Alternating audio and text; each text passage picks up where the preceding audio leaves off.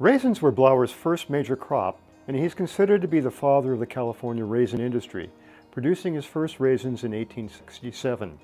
During the 1870s, Blowers was the top quality producer of raisins in California, receiving the highest prices for his branded raisins and winning the highest awards in state and national competitions.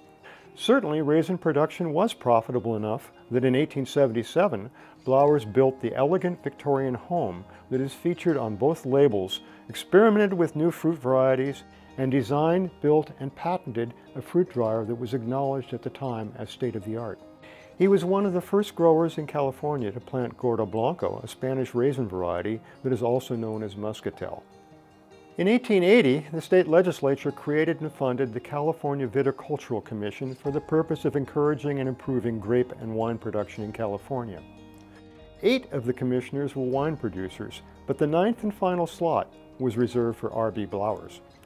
Under his leadership, the California industry grew from producing 75,000 boxes of raisins in 1880 to just over 1 million boxes in 1890. R.B. Blowers truly was the father of the California raisin industry.